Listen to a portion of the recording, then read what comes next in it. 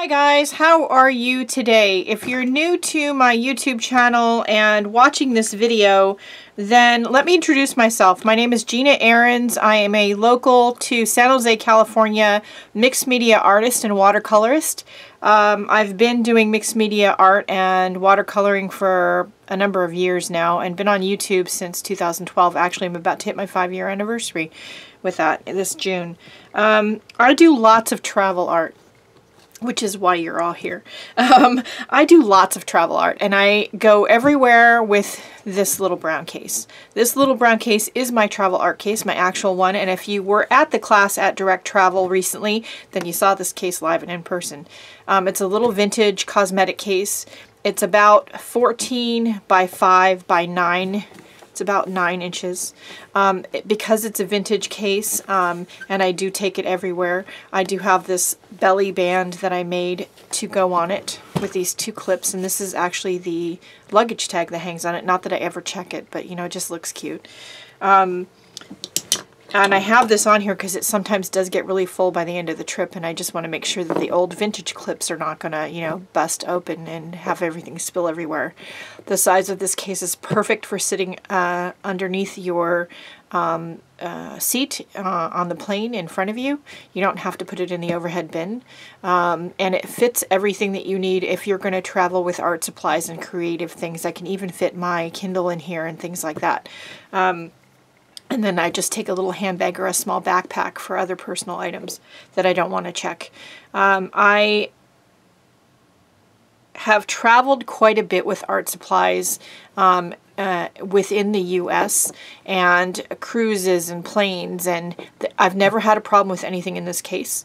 That being said, as far as security is concerned, that being said, I do take out anything that I think might be an issue, like scissors, and check them if I'm bringing them. So be aware of security requirements when you're packing your travel art case if you are. I'm going to open it for you now. So this is the inside of the case. Now, I don't always bring everything that's currently in here, but I do sometimes. This is a little paper trimmer. It depends on what I'm working on. So if I'm working on the type of a journal where I'm documenting my year, this is the current one that I'm using for this year, where I'm really saving like plane tickets and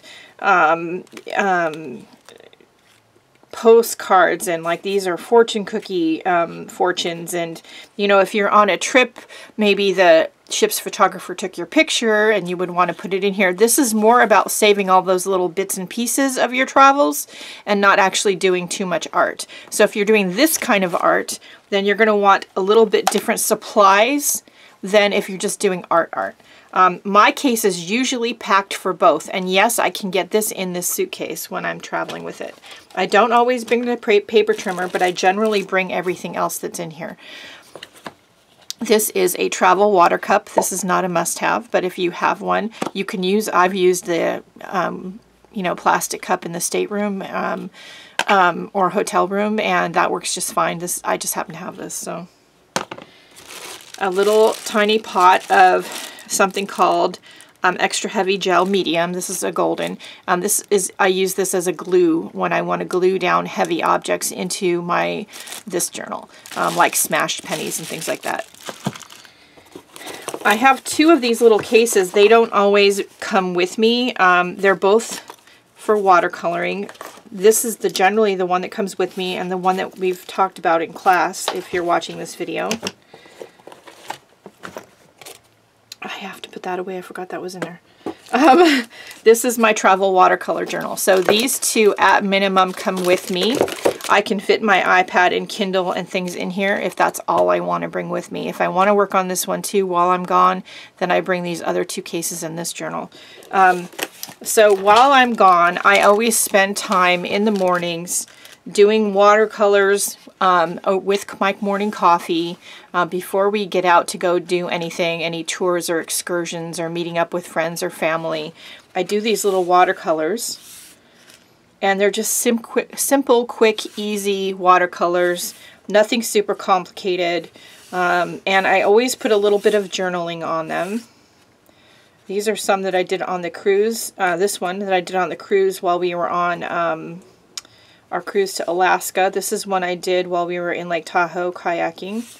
And I've taken this out with me on trails and at coffee shops, and most of the time I work on it in the hotel room after we've done all of our fun stuff, so that I'm not taking away from friends and family on the vacation. At the same time, I'm spending a little bit of alone time early in the morning or late at night before bed, and just working on a little something creative. And sometimes, you know, I'm working on this and the husband's across the table and he's working on something else.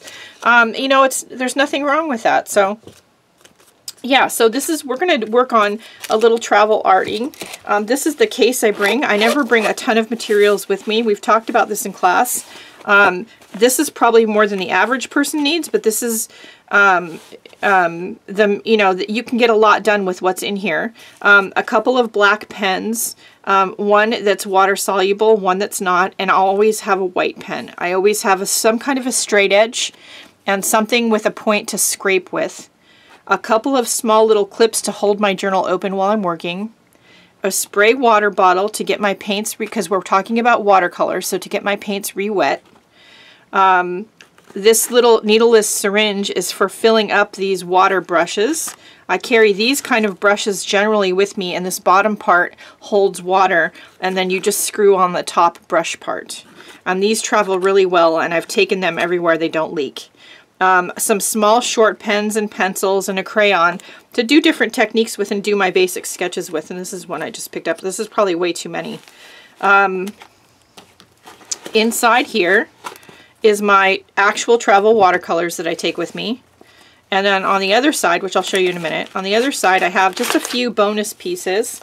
I have some paper toweling and wax paper that I always carry with me that helps protect the other paintings when you're working on a new one. I have a little bit of plastic wrap, which I'm gonna show you what you can do with that today. I'm not sure if we're gonna work with that in class or not, but I'm gonna show you what to do with that. A little bit of salt and an eraser in case I want to erase some of my pencil lines. Now I probably bring more colors than the average person would bring, but this is a small 12 half pan watercolor tin. It's a generic tin. Now I've taken the insert out that only holds 12 colors so that I could squeeze more colors in, and these are the colors that I generally carry with me, and I get a lot of paintings done with just these colors. They work great. There is a little small travel brush in here. If I need a teeny tiny little brush, where are we? There we are. To do, you know, grass or eyelashes or something with, if I'm doing a face. Let me get that wet. Some of the bristles are splayed. Okay. So we're going to put that back in there. And I just ensure that it stays shut with a rubber band. So to do travel watercoloring, you don't need much more than that. If you're going to take one of these other journals and you're going to do more of gluing in your tickets and pictures and things like that, then you're going to want something that's going to carry, you know, glue and tape and that sort of thing. And just keep it in mind that, you know, don't bring so many supplies with you that you're spending more time doing art than enjoying your vacation, because that's, you know, not what you should be doing. This one, I could live without this one. This one, because my watercolor kit, remember, has pens and pencils in it. This one has a stapler, some glue, some tape,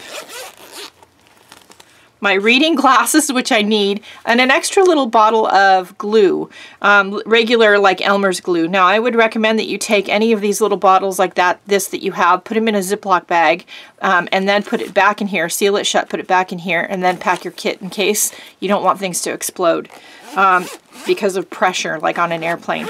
Now, the reason I don't take acrylic paints is because of things exploding. Ask me how I know that. You don't really want to know. It's not pretty. So I take watercolor. Watercolor's easier and safer to travel with, and you have to put less things in Ziploc bags and not worry about them exploding. So that's what I bring with me. I'm going to repack this little suitcase. Now we're going to work on a couple of little samples. We got some fun inspiration photos from the people over at Paul Gauguin Cruises and Direct Travel. And I have an idea for an additional one of the photos that I wasn't sure what I was going to do with, but I just got an idea. So we're going to work on that, and I'll be right back. Okay, these are some of the inspiration photos they sent me to work with. This one I've already done a bigger sample painting of. We're going to do another little one so I can show you a different technique. We're going to talk about both of them in class, but here's the bigger one that if you are watching this, you've already seen. Now, there is a speed through clip of video at the end of this where you see me working on this and see exactly what I'm talking about when I created this, if you're not quite getting it. So stay to the end of the video and you'll see that clip. They also sent me this one and this one. So I have an idea. I printed out extra photos, and so I have an idea of something that we're going to do. We're going to do this one first, and I'm going to show you a couple of different ways that you could do this photo. When you're working on these, you know, we're not trying to copy every single detail about the inspiration scene or photo. We're trying to just capture the feeling and essence of it. You know, if you want an exact copy, that's why we have cameras. That's not why we paint. At least that's not why I paint. I'm more of an expressive impressionist painter than I am a realist painter. That being said, I do take a photo of everything, like while I'm out on my tours. And then, like I said, usually in the mornings, before I'm having while I'm having my coffee, before everybody else is awake, I'm sitting at the table or at the desk, and I am going through the previous day's photos and picking one to make a little painting of in my journal. It was really fun on the cruise because we had a stateroom with a balcony, and I got to sit out on the balcony with my coffee and paint out there. That was really fun. So if you have a chance to book your cruise and you can get a room with a balcony, I would definitely recommend that. All right, so we're going to work on this one. I'm going to work on a smaller pad of paper because this is the kind about the size that I actually take with me on vacation. It's not too big, and it's easy to work on and get through and not be intimidated by doing a big giant one. So I'm going to move this up here. Hopefully we can get all that in camera. There we go. And we're going to just use a number 2 pencil. I'm going to go ahead and get my paints wet. I'm going to use a simple set of paints because probably the colors you guys have are limited, and you shouldn't travel with a big giant set of paints. That being said, I'm a watercolorist, so I have palettes like this, but I will tell you I never travel with them. Not often. Generally I have a small set like this one. This is a small pocket set by Van Gogh, and there's a number of different ones out there on the market. This is a nice one, and I may actually bring this one to class so that you all can look at it. And we're going to get it wet. I'm going to use this spray bottle of water.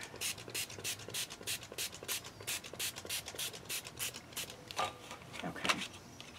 Now I've done a sample of my colors on a plain white piece of watercolor paper so that I know what they look like. So I do recommend, if you're setting up a palette for home or travel use, that you do this so you have an idea quickly of what the colors are going to look like. I'm going to get my brush wet. This is just a plain round brush. This is a Royal Watercolor Brush number 16 round. The first thing we're going to do is we're going to take a number 2 pencil and we're going to do our sketch. Now you could do this if you don't like the pencil lines to show when you're done and you're worried about that. You could, instead of a number 2 pencil, put in your case a water-soluble pencil. And then as you're painting, the color from the pencil is going to dissolve into the paint. I kind of like the sketchy lines, so we're going to do that. So if you look at the inspiration photo, these are just triangles and rectangles. And don't think of them so much as,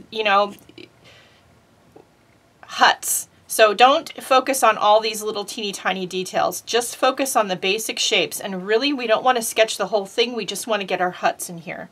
So I'm going to look at the photo and I'm going to just eyeball it. But you could lay if you're working from, say, you picked up a brochure at the concierge counter of an excursion that you went on, and there's a photo in there that you want to try to paint and add to your journal, you could take that photo, rub a bunch of number 2 pencil on the back of it, lay it on top of your journal, and then trace over the shapes, and that will act like carbon paper. But I encourage you to just, you know, try drawing. It doesn't have to be exact. Remember, we're just giving the impression of, right?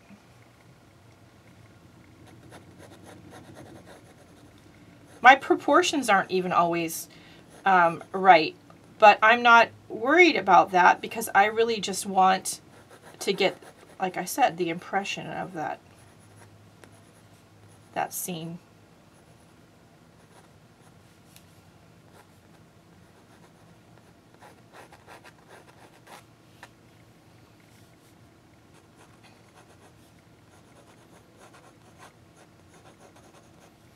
And you can see that I'm doing lots of little sketchy lines. I'm not, you know, and I'm not going to erase any of them.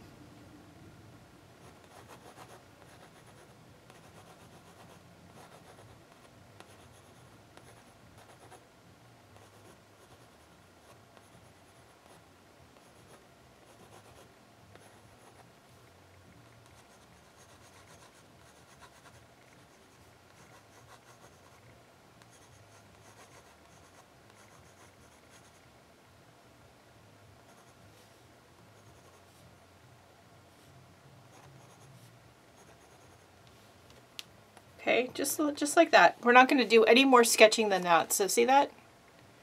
And it's not perfect, but it's good. It's going to give me the impression that I want.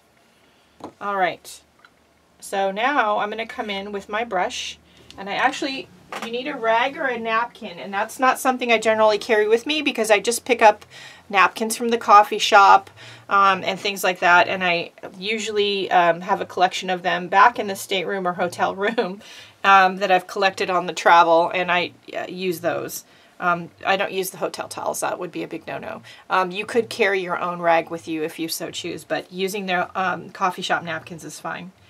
All right, so first we're going to start with the sky.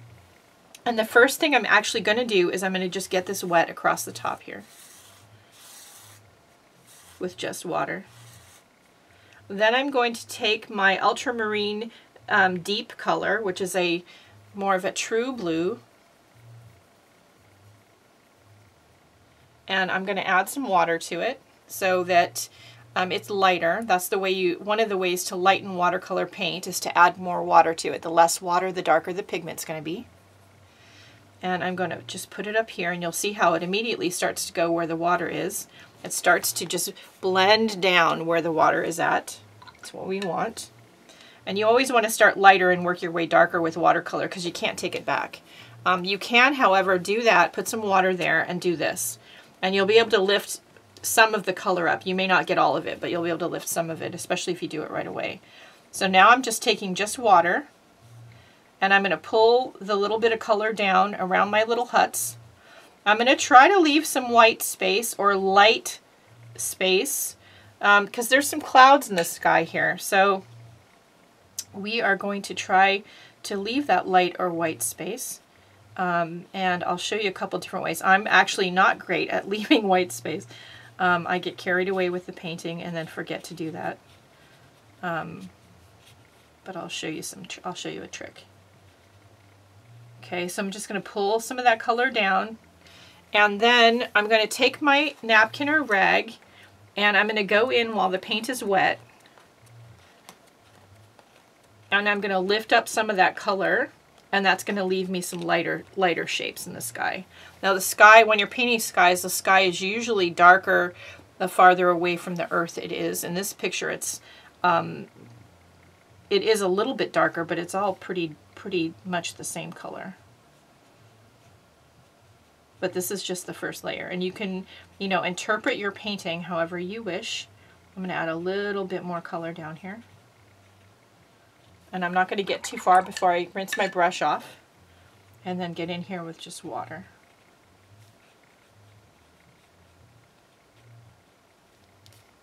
Okay. So you might want to pause here and work on your sky, but try to do it too quickly. Try to do it quickly and don't think about it too much. That's what I intended to say. Remember, whatever you do, that you can go back in here with your brush, get some just plain water on there, and lift. Now, some of your watercolors, depending on the paint brand that you got and the quality, will stain the paper immediately. You notice this isn't white. It is more of a light blue now. That's fine. You can always go back in here when you get home with some white paint, white acrylic paint, and put some white in there if you so choose. All right, so work on your sky a little bit. It should look about like that. Let it dry. You might want to pause here and then come right back.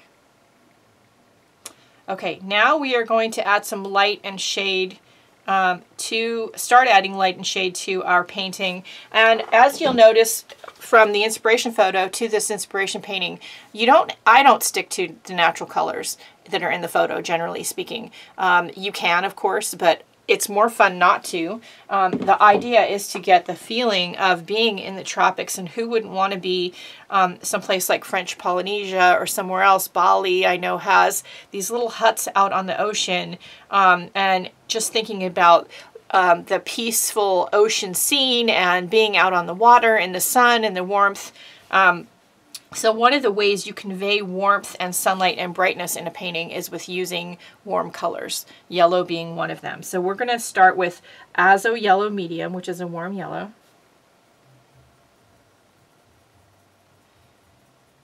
And again, I'm going to add some water to it so it's lighter, because you want to start light and work your way darker. Try not to get your blue into it too much because you'll get green. Now, and speaking of that, if your sky is wet, you want to leave a little bit of paper space between where the yellow goes and the blue is. You probably don't want a lot of green in your sky, and the yellow will do that. It will convey and green. It will make your sky green. So I'm looking at the picture, and I'm looking at where the sunlight is hitting the little huts, and I am putting some yellow there. And I'm being very suggestive about my marks. I'm not, sitting and painting every little line in. No, I'm not doing that. I'm just going in now with some water, plain water.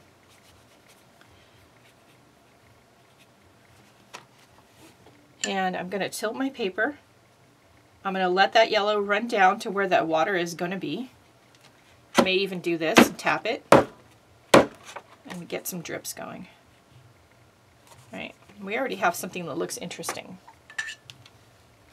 Okay, now we're going to go in with some orange. Now, in a basic palette, you won't have orange, and that's okay.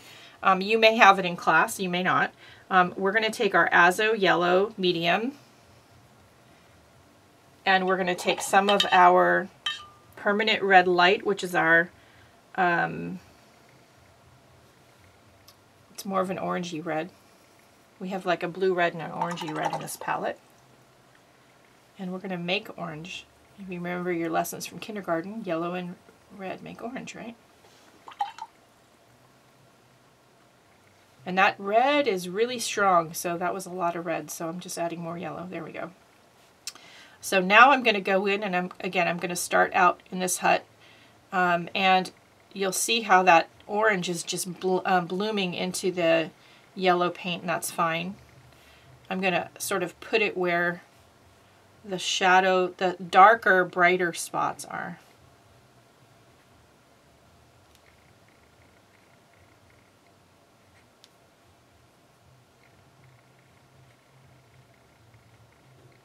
And just like anything else, if you really quickly think, wow, that's a lot of orange, I didn't want that much orange there, get in there with your rag or your napkin. You won't probably get it all up, but that's okay.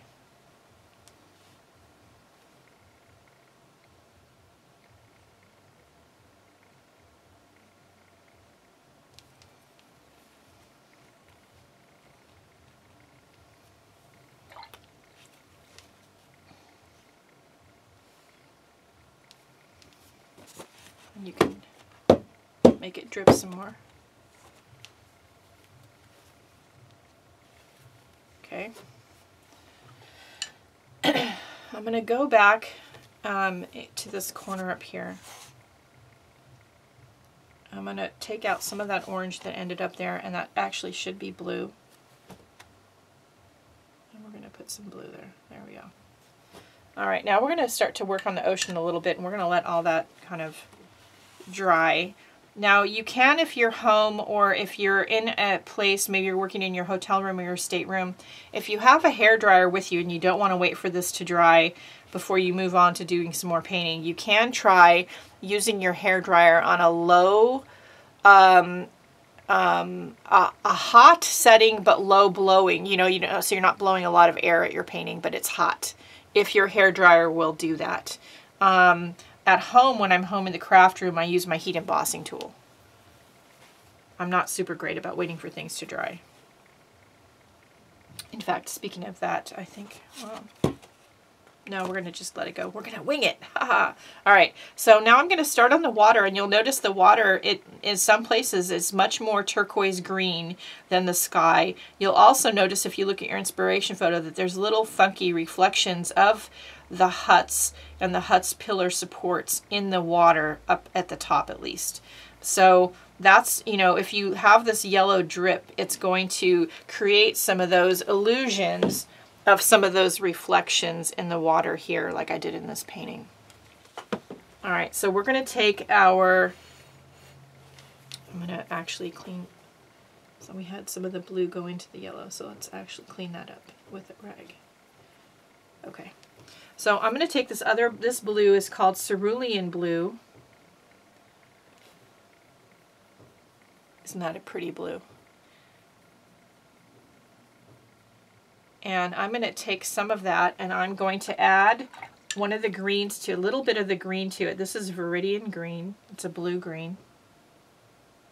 And I'm going to just make this really pretty blue, which is already pretty, more turquoise, by adding a little bit of green to it. And look at this color that you get. All right, so now we're going to take this color, and you'll notice that this line here where the water is meeting the huts, that's a very pretty straight line, right? So we're going to take the tip of our brush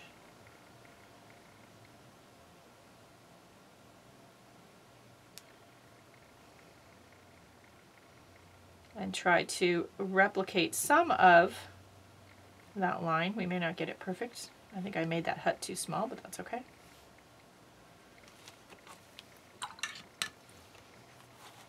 Then we're going to take our brush and we're going to put some water down here on the lower part of the line, and we're going to let it drip. All right, that was the husband. Did you hear him in the background telling me he's going to go take the car for a spin? He just did some repairs on it. So we're going to just let that drip. And this is how I did the big painting. And I just let it drip, and I worked with the drips to create this texture-y suggestion of texture in the water. And you could just leave it at that and do this. This is great. And I love the look of this cerulean blue mixed with this Viridian green. It's just fabulous. Don't worry too much right now if you get some of this blooming up here into your little huts. You can, of course, take the edge of your napkin and your finger and try to blot some of that up if it's really bothering you.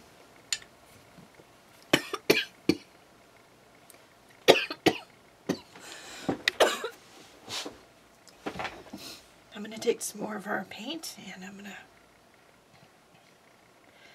to go into some of the spots and just darken it up just a little bit. Okay. Now we're going to take some of our cerulean blue straight without anything mixed in it. And this, in this particular brand, is a very kind of bright, opaque color. So I'm definitely adding water to it, and I'm definitely I'm going to add just a little bit of it, and at a time, and try not to put too much.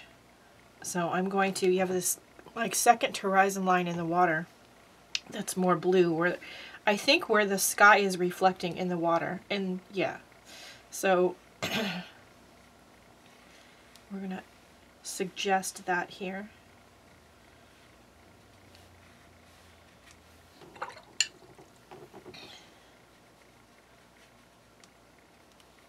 And again, we're going to try to, for the moment, keep our color's light, and we are going to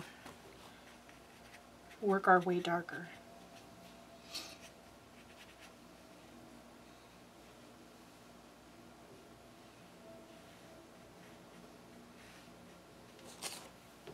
I'm going to go back to our cerulean that's mixed with the green, because you have this down here, right?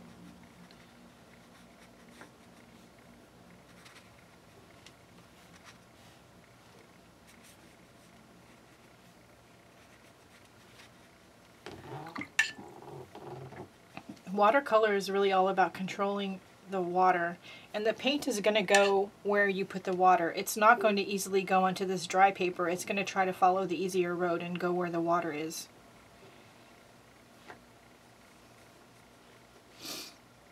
Okay, so we're going to let that dry for a minute because that's going to be our base. These are all of our base layers, right? So now we're going to go up to our sky, and again with some of the cerulean blue. This is dry up here now. And I'm basically going to do something similar to what I did already, but we're going to add some of this cerulean blue because the sky in the inspiration photo is very much the same color as the water here, or at least very similar. So we're going to put a light wash of this other blue, this more turquoisey blue.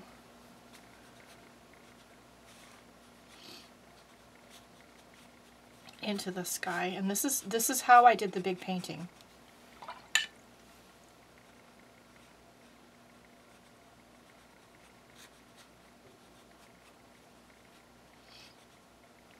Generally, when I do videos like this, I split it up into 2 or 3 videos. For you guys, we're going to just leave it all in one, and I am going to pause during certain parts so that you all can just stop there or keep going. You can work on your painting, you can pause.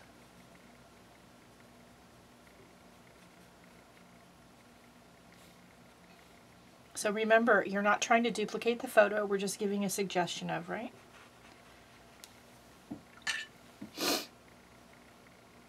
And if all of my skies look a little bit stormy, for some reason I like a stormy sky, and I actually love to see, you know, a stormy ocean. I don't like to be on a ship when it's storming. I do get seasick, but I love the way it looks.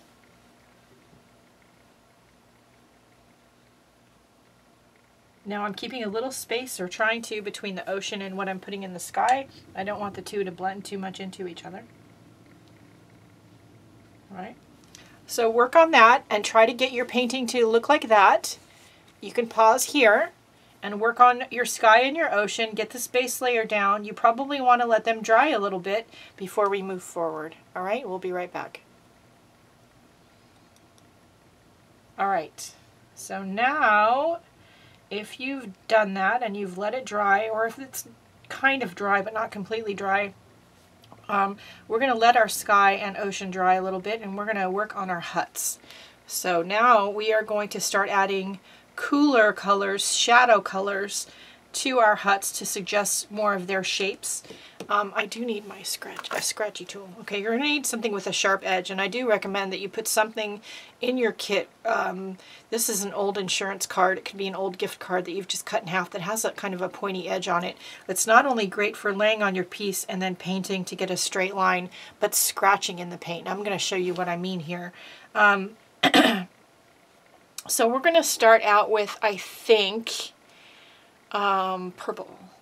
And I actually might need another plate. So I'm going to get a fresh plate because I don't want to get too much purple on that one. So we're going to mix purple. So if you remember from school, blue and red make purple, right? So whatever blue and red that you have, you can make purple with. I'm going to take this other red that I have, which is called Madder Lake Deep, which is already, in my opinion, sort of on the blue side. Okay, and then some water.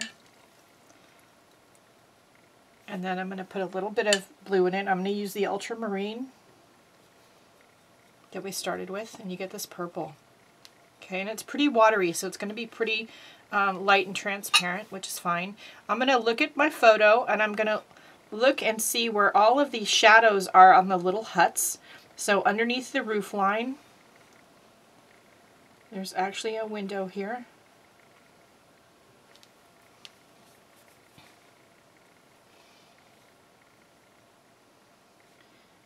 And I'm going to actually let that sit for just a second.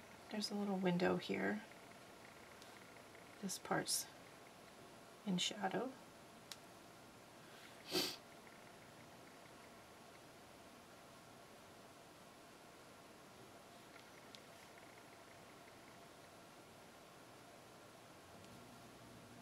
There is a walkway between the huts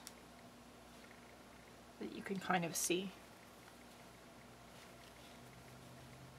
While the paint is wet, I'm going to take my pointy edge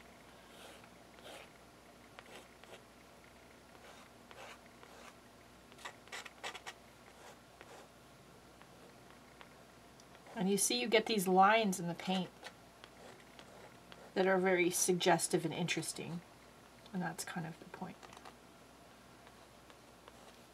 Without doing too much. All right. I'm going to come back with just some water in areas where I want it to be more blended and less of a straight line. The pigment is going to settle in those scratch marks I just made on the paper.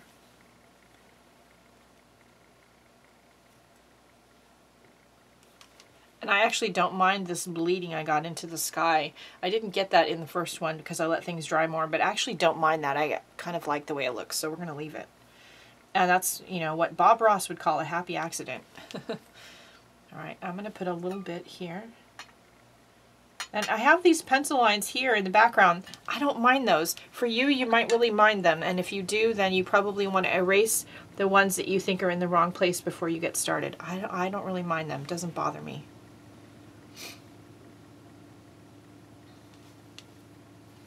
Okay. I'm also going to add a little bit of this purple up underneath here.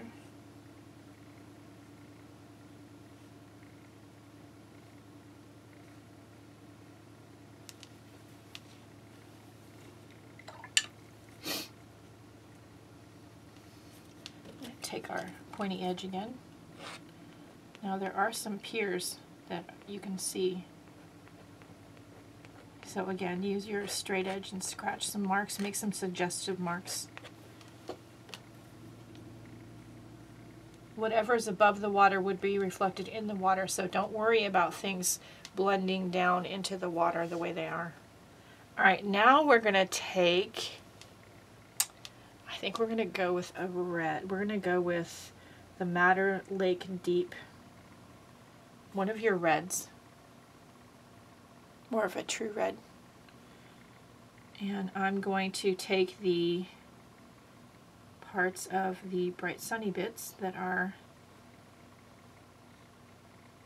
some interest to them. Maybe there's a little bit of a shadow. It's still bright, but the brightest color, in my opinion, that reflects sunlight and warmth is yellow. And then going towards the cooler scale, orange and red, and then some of the greens. So we have our orange where the sun's really hitting it, our yellow, and then we're getting a little shadow and then more shadow. Does that make sense? Hopefully that makes sense. And again, I'm using just a little bit of paint and then water. If you get too much water in there, go back in really quick with your rag.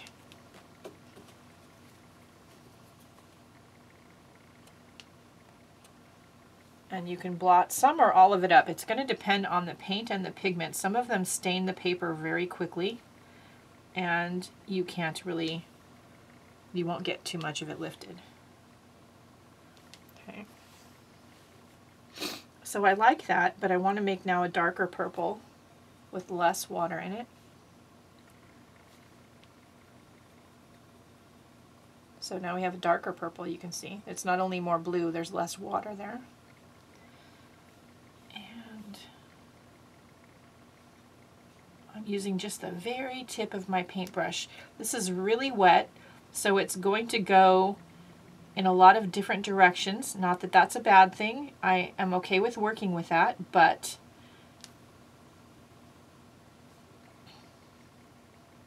I don't want to get too carried away.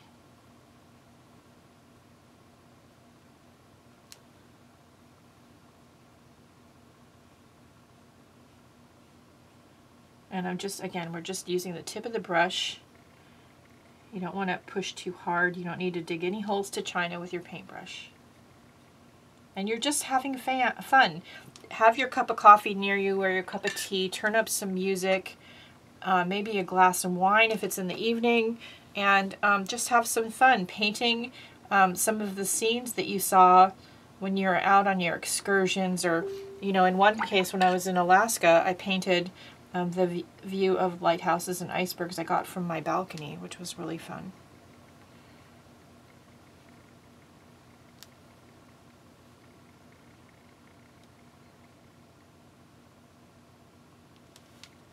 Okay.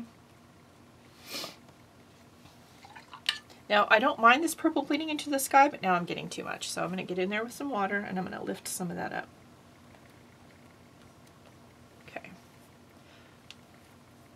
So now we're going to let that dry a little bit. Work on your huts and start building your shadows. And next we're going to be working on the water. Now you could keep going the way we're going with the water and working with the drips and the puddles and the patterns that you get with the watercolor, which is how I did this one, and you get something really pretty and interesting. Or you can do it the way we're gonna do it, and for that you're gonna need a little piece of plastic wrap. If you don't have, I have some in my kit, I always carry it with me, but if you don't have some, I bet if you asked the waiter at the restaurant on the ship or at the hotel if they had a little piece of plastic wrap, you probably could get one. But like I said, if you don't have any, you can do it without. But I'm gonna show you how to do it with, and we'll be right back. I'm gonna go get some plastic wrap. Okay, yeah, wherever you are on your vacation, your restaurants, hotels, delis probably have plastic wrap around. Anything that's thin and plasticky, though, will work for this. So here's what we're going to do. I got my plastic wrap, and we're going to set that aside for a minute. I'm going to actually, I take that back. I'm going to actually cut a thin piece of it off. Where's my scissors?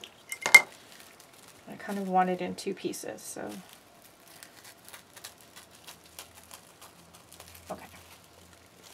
Alrighty. So first, we are going to do this. This is wet right here. So first I'm going to do this bit down here. So we're going to go back to our cerulean blue. This blue over here. We're going to put some more of it.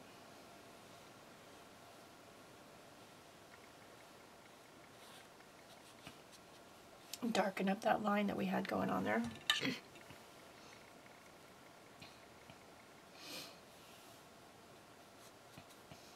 Bring it down.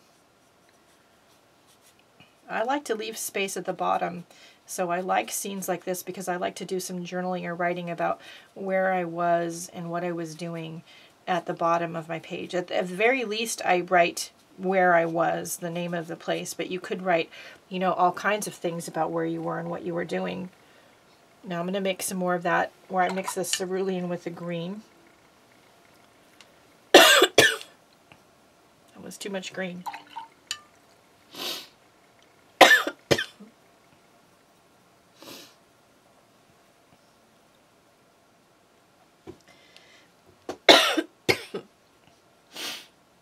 I'm going to put that down here. I'm going to put some water in there. Now for this technique, it's all about having a lot of water in there.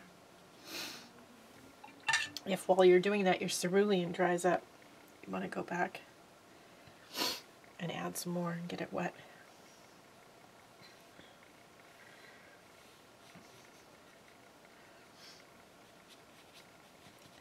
Okay. It's really, really, really wet, which is what you want. And you're going to take your plastic wrap, and I'm going to put it down here, and I'm going to scrunch it up. And I'm going to let that paint dry like that. So you see all these marks that you're already getting. When the paint dries and you lift that up, those marks are going to stay, and you're going to get something very reminiscent of this pattern that you have in the inspiration photo.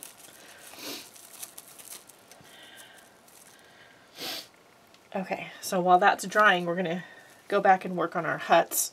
I want to do it a little bit on here too, but there's some, well, maybe I can. There's some purple there. Let's try it. Okay, so we're going to add some of this greeny color, the cerulean and the green up here.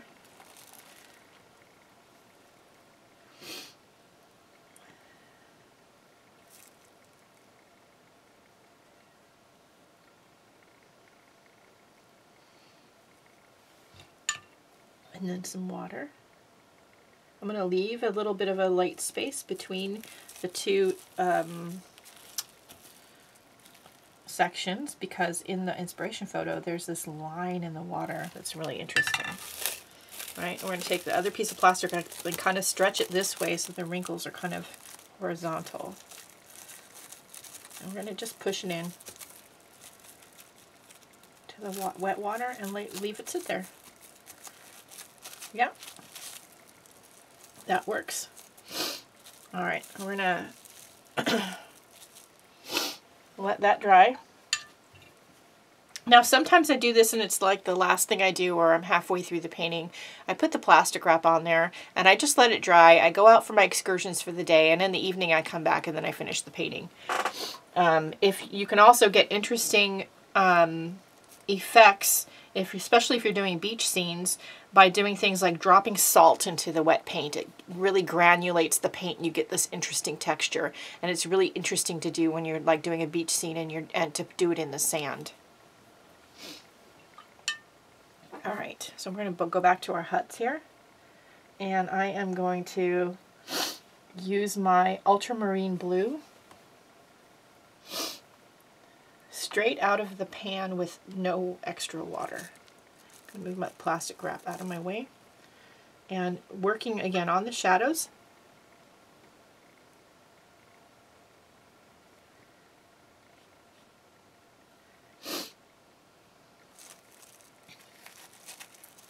And putting a little bit of paint and then some water.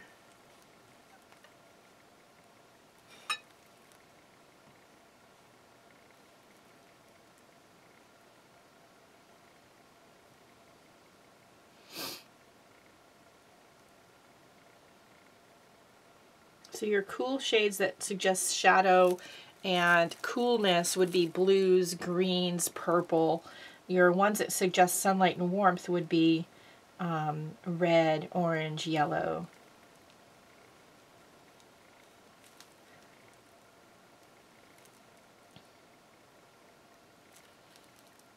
Now there, to get that line, I just barely touched my brush to the paper. Barely, barely.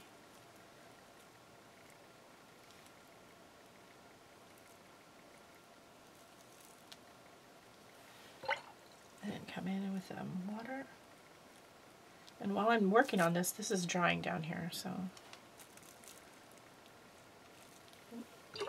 that was a lot of paint and a lot of water. There we go. So you can go back in there with a damp brush and lift some of that, or you can get in there with your rag.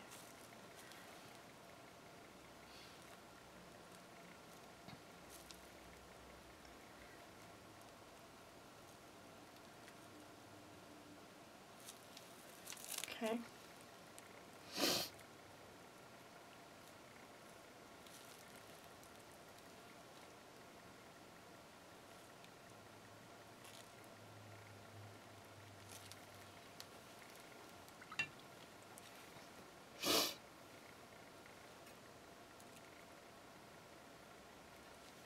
Now to get a dark black, brown, grayish color, you can mix all of your colors together on your palette. All your primaries will make some sort of neutral. I happen to have a color that's always in my palette, and I don't know that you're going to have it in class, but it's called Payne's Gray. It's a dark bluish gray color. It's not quite black. You don't always have this in your palette, but that is why I carry a black water-soluble pen or pencil with me generally. But you'll see if you do have this color why this would make your painting pop. I'm going to add some of this here to our huts, just a little bit.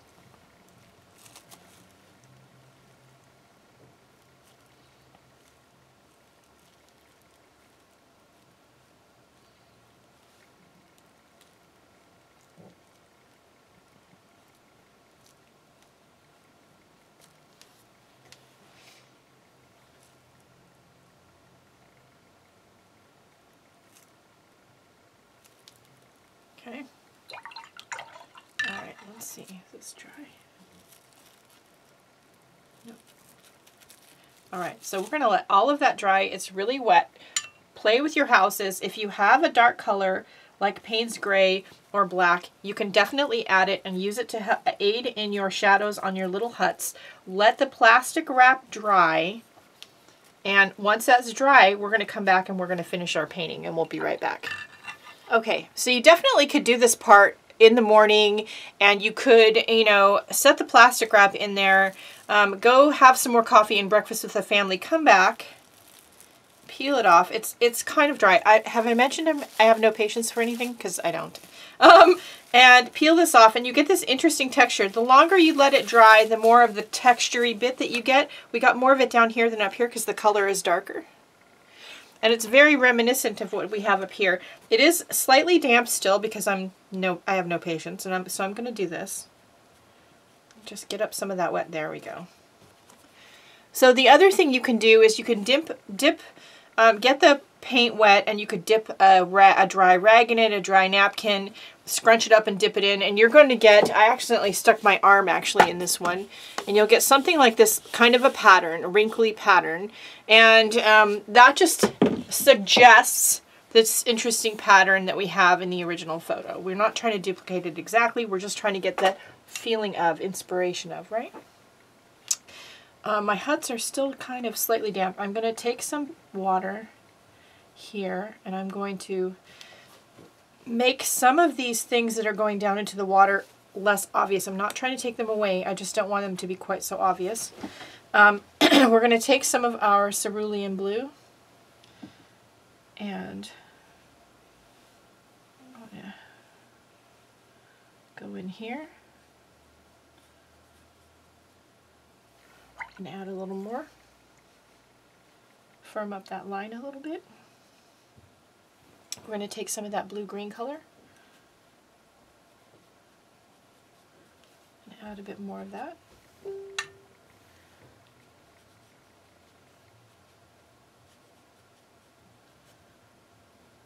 We're going to add some of it up here.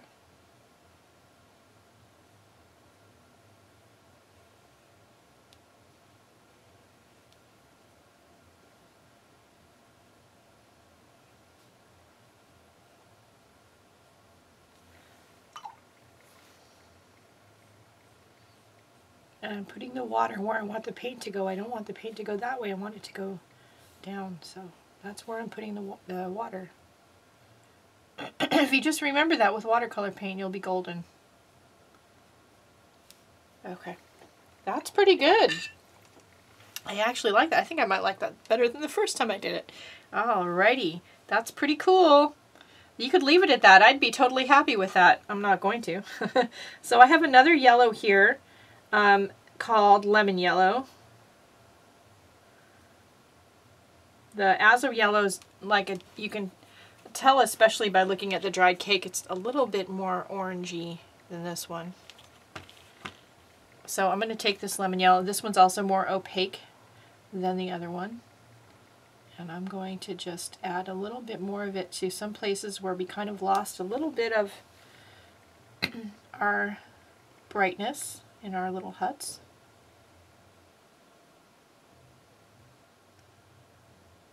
You could, I'm a mixed media artist at heart, so you definitely could do this by using a gel pen or something that you else that you have in your kit, depending on what's actually in your kit. I carry highlighter crayons, so sometimes I use those after the watercolor paint is dry.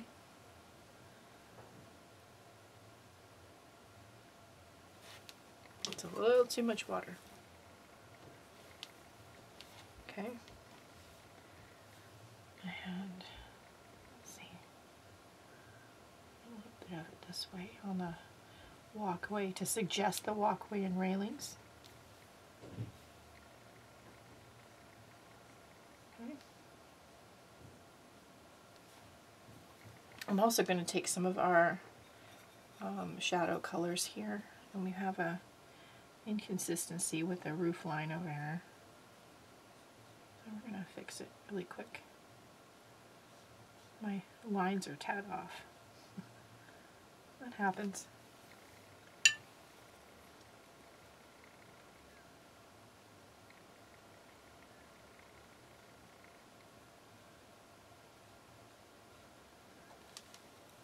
I'm going to take my pointy, scratchy tool.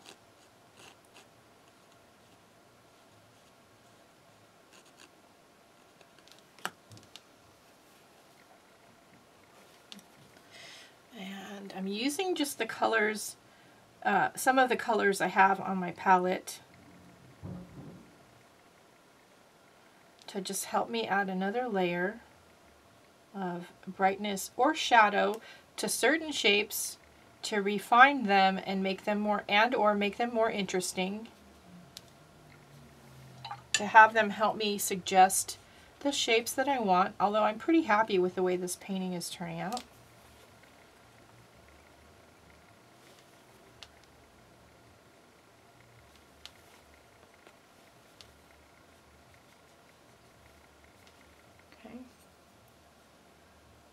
And the orange is still a cool, I mean a warm color that suggests sunlight, but it's cooler than the yellow, remember.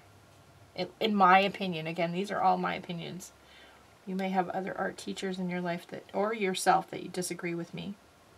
I take no, I'm not offended by that. I lost my train of thought there, could you tell?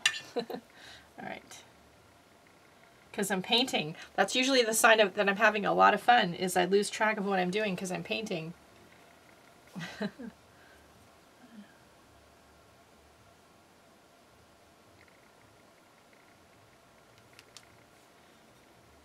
Now, as the orange, yellow, and this purple color blend, if they do where I'm putting it now, it's going to make a dark neutral color. So that's definitely a way that you can make a dark neutral color to darken up your shadows. If you don't have like a Payne's gray or a black in your palette, mix especially purple and orange together, and you'll get a dark neutral color that'll work for you.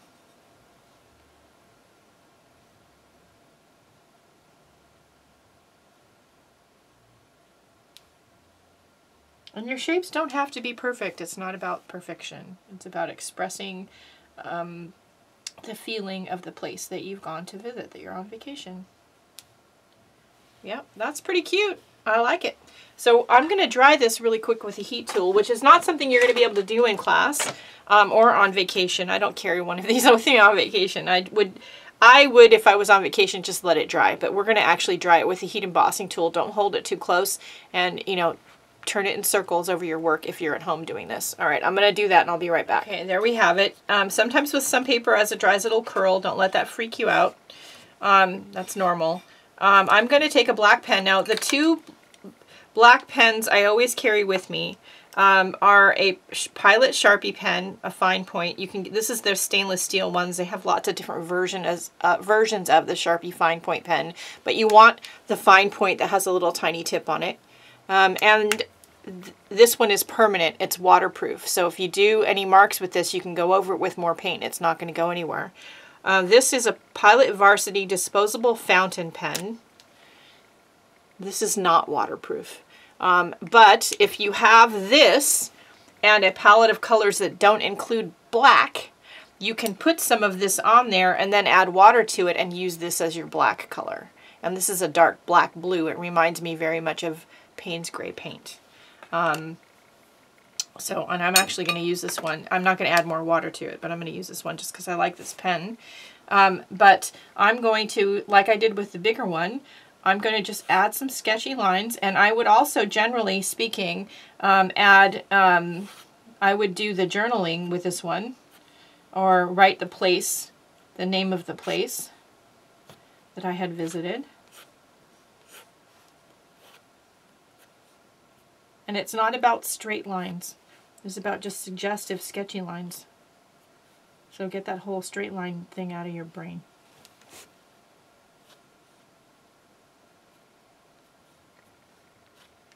Right? Just something like that. That's all I would do. It makes a cute, interesting little painting. And you definitely have plenty of space down here to write the name of the location that you were on vacation, to journal about it and about the time that you had with your family. You even could go so far as to put a little picture of you and your partner or whoever you were with on vacation down here at the bottom. There's enough room to do that and to paste that in. So I hope that gives you some ideas of one version of this that you can do. I am going to do another one. I'm going to clean up a little bit and we'll be right back. For those of you who want to stop and try this is a good pausing or stopping point. And I hope you have a lot of fun with it. If you have any questions about this, please email me. My email is in the description below along with my website address. And I'm very approachable, and you can even go and find me on Facebook and friend me over there. I'll try to remember to put the links to all of that in the description below. You can also leave a comment here on the video and I'll answer it. I do reply to the comments once a day. So, all right, I'm going to set up for the next shot and we'll be right back. Okay, for this next one, we're actually going to work with this shot. Now, at first I saw this and I went, and when I was trying to print out these inspiration photos, I was trying to fiddle with what size to print them at. And I accidentally printed these on index cards, but I think it was a happy accident. So I have an idea for this one. So the first thing you want to do if you have a shot like this that you want to paint from is you're going to need... For most of you who aren't comfortable with their drawing skills, this is what I recommend, that you find a little image of the ship that you're on. If you are on a cruise, like one of the Paul Gauguin cruises, that you find an image of the ship. Now, you know, it's gonna be in one of the brochures, probably at the concierge desk. You could get a postcard or a sticker from the gift shop. Maybe before you've left for the cruise, you've gotten some information from Direct Travel and there's a picture of the ship in it. You might want to save a few of those images of the ship and just cut them out and put them in your travel kit before you leave, because I'm going to recommend that you do that, and we're going to use that. So I'm going to sit here and I'm going to just fussy cut out. That's what this is called, fussy cut out this little ship. And I think for most of you who are looking at this and going, okay, I can't draw a stick figure, this is going to be not only the painting for you to do, to work on, to try and have fun with, but doing it this way and not being intimidated by the ship and having to draw the ship is going to be the way to go. I just cut this little ball thing off that was at the top of the ship. I don't know what that is, but we'll add it back in with a gel pen. I'm doing this without my reading glasses on. That's probably a bad idea.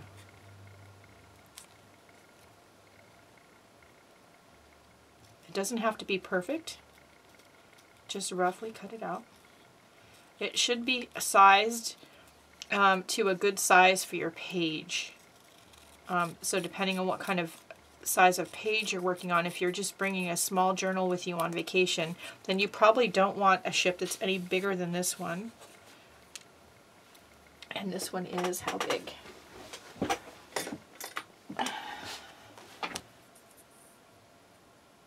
It's like an 1/8 of an inch shy of 3 inches. Okay. It's about 2 3/4 inches would be probably about what we want. Now, although this picture is vertical, I'm going to do it horizontal. It's your painting. You can do what you want. Remember that. Okay. So we're going to put our ship aside, out somewhere out of the way where hopefully it's not going to get wet. And first we're going to work on the background. This is a really pretty image. I love the image of this island surrounded by the sandbar and then the ocean. It's just gorgeous. So we're going to start with a cerulean blue, and it's mixed over here a little bit with our yellow, but I think that's going to be okay for what we're working with.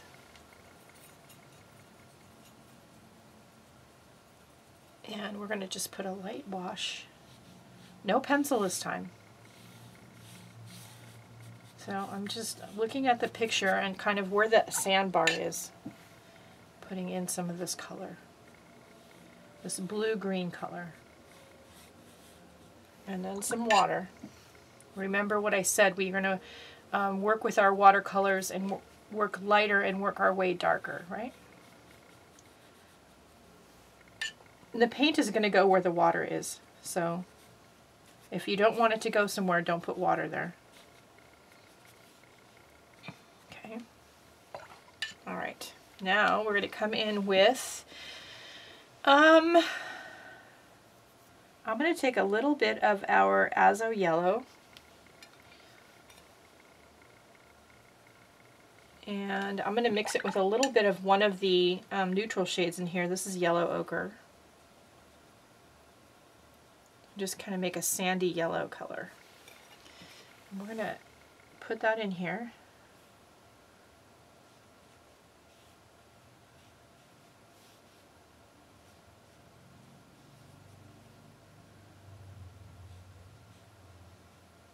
And remember too, what I said before, we are trying to give the impression of the photo. We're not trying to copy it exactly. We're giving the impression of the photo, of our vacation, how much fun we had on the cruise, or wherever it is that you went. All right. Now we have two really interesting greens here. So I'm going to take this one, this is sap green, which is a yellowy green already, and I'm going to just mix it into that color we mixed with the yellow ochre and the yellow.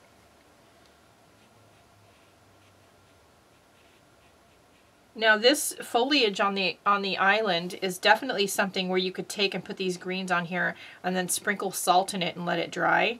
Go out for the day, go on some excursions. When you come back, brush the salt off into a garbage can and you're going to have an interesting granulated texture into your foliage that you might really like. I don't think we're going to do that here, but you could do that and it would be really interesting. And I want to encourage you all to experiment with that. When I am on vacation, if we go out somewhere like to a deli or something like that and they have little salt packets, I usually do take an extra one and put it in my bag.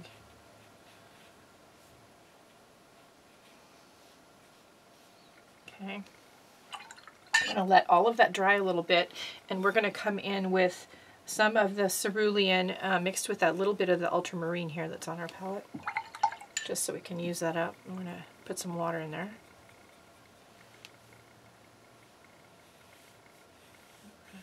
Add that up here.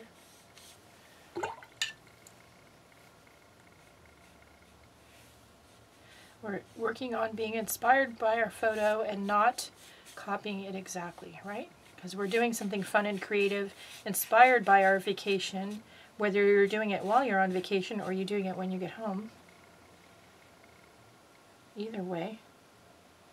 I like to do some of these while I'm on vacation, and then if I really like the piece or the scenery and the way it turned out, then I'll do it bigger on bigger paper and take more time with it when I get home.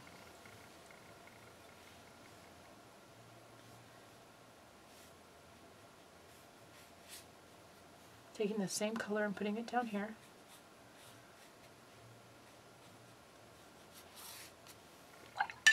And some water. This is they're very abstract shapes, right? You just want to suggest the shapes in the photo. We're not looking to copy them exactly. In this one, more than the other one, there's no drawing skills required for this one. Not that there's a whole lot for the other one either. I have confidence in you guys. I know you can do it.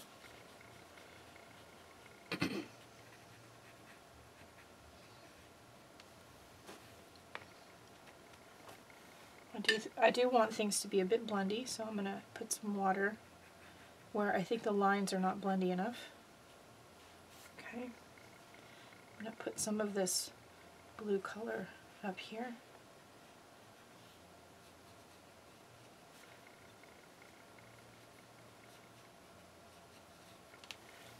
And remember, we're starting out light, working our way darker, right?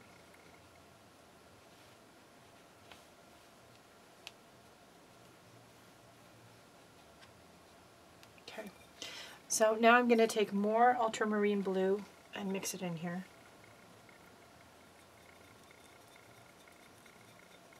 make it bluer, less green.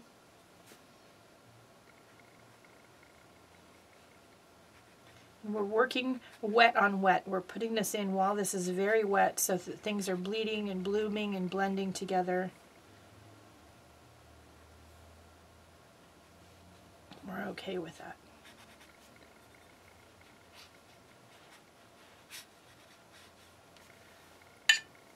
Just very quickly making marks and adding color.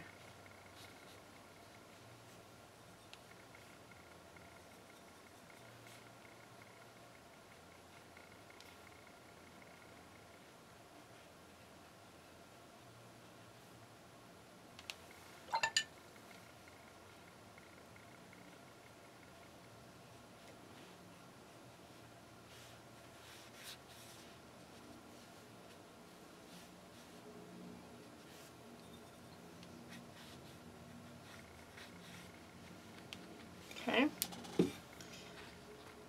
So now we're going to take some of the same sap green, I think, and we're going to mix it with the blue that's on the palette. We'll get a little bit darker green.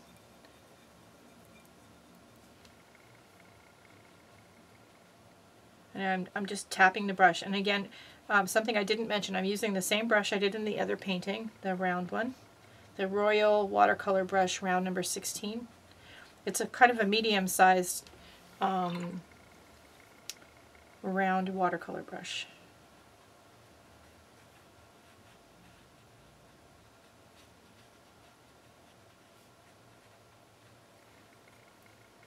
And I'm just tapping in this slightly darker green color.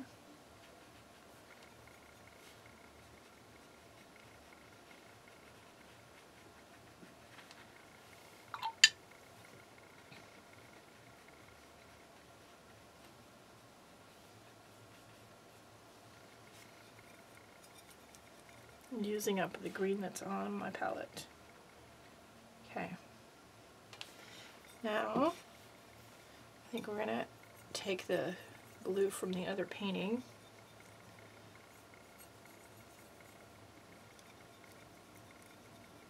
We're going to mix some of this darker Viridian green into it.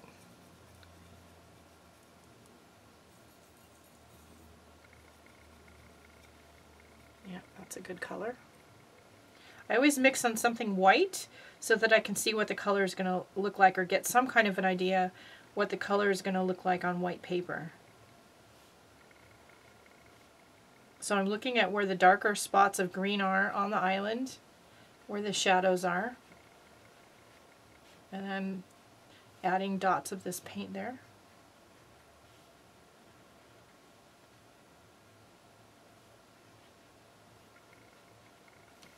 Okay, I'm going to take a little bit of one of my browns. I have a burnt sienna here. I'm actually going to mix it with the green. And you get this sort of dirty brown green color. I'm going to put some of that in.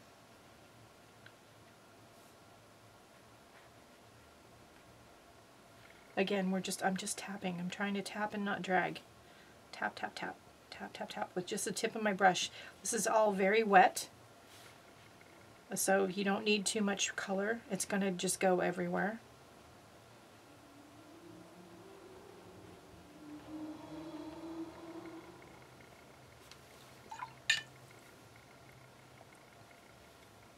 If you get too much, you can get your brush damp with clean water and then just do that, and you can drag it and tap it and lift up some of that color.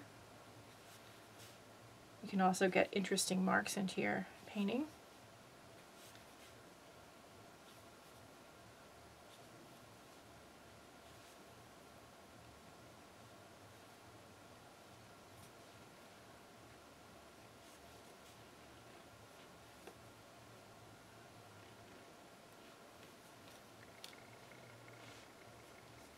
Okay, it's looking pretty good.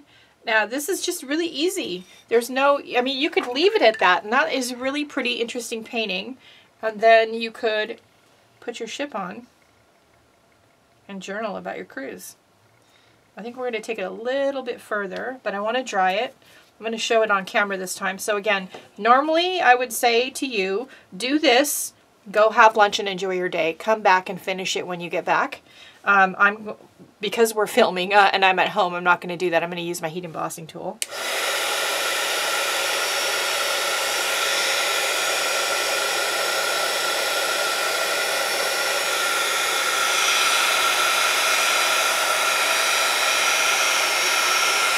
Don't hold it too close to the paper. And I'm lifting my paper up and I'm just making sure what I'm doing is taking the shine off the paper, the water off the paper. And that's all I want to do. So I just want to dry up all the extra water. Now we can go back with our brush. And I can take some more of that green. The Viridian green. And by itself, I think it's too bright for this painting. But I'm going to mix it with other colors I have on my palette to sort of dull down the brightness a little bit, like I did with the brown. I have the Payne's Gray, so I'm going to use that. You could probably put some orange in it and it would do the same thing. You can practice with some colors. If you're not sure about your colors, have a little scrap piece of paper handy next to you that you can, mix up a couple colors and then you can just try it. So I'm going to tap this other green in here.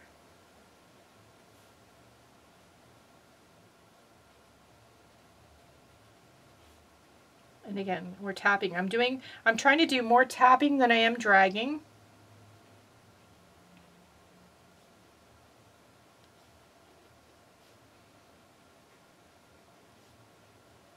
And leaving interesting marks that suggest the foliage and the landscape of the island.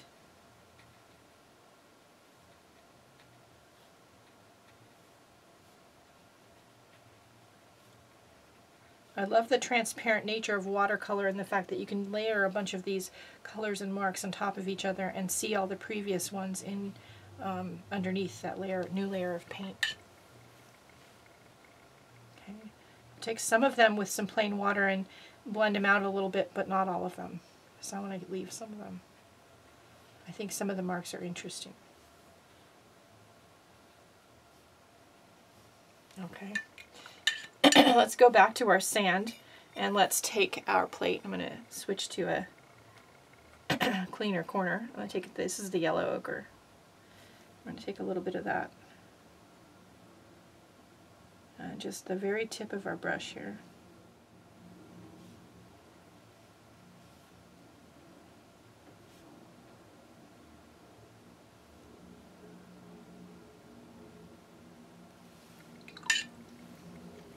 And I'm going to rinse it off and get it damp, and I'm going to blot it on my rag. And I'm going to go underneath where I just dabbed in those lines of yellow ochre and put some water where I want the paint to go. I want this line on the island to be fairly straight, and I want it to blend out and be reflected in the water.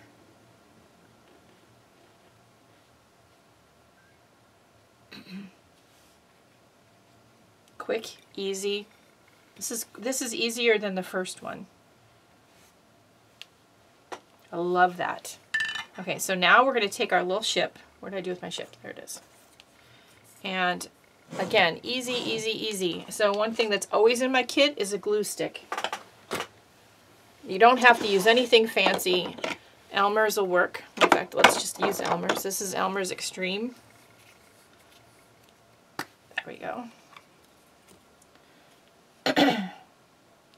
Should do this on a scratch piece of paper.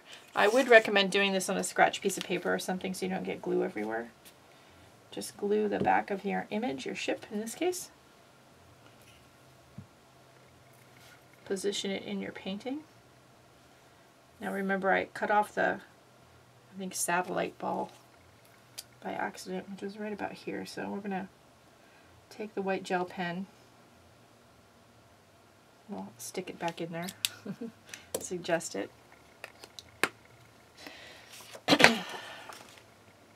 To pull the image into your painting, I'm going to take some of one of our watercolors. Let's see, let's try for this blue that's over here.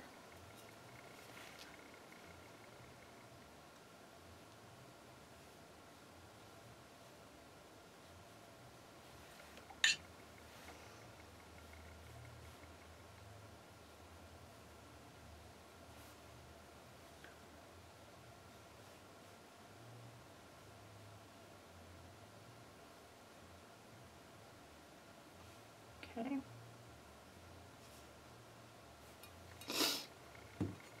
Something like that. I'm going to try that a little bit again.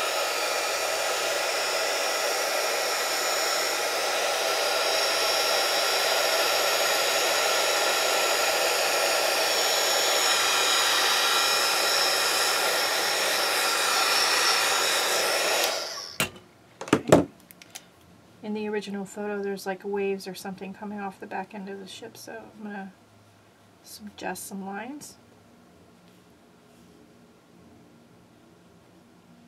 Yeah. And there's plenty of room on there to do some journaling and write about where you're at in the world and on your vacation. So there you go. I hope that gave you some interesting ideas of what you can do on your vacation and do something creative with your art.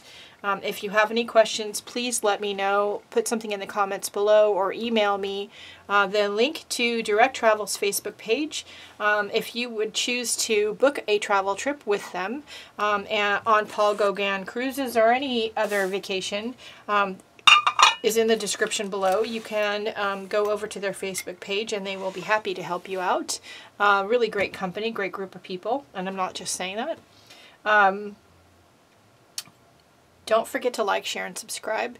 I am on YouTube. I do regular art tutorials here if you would like to follow me.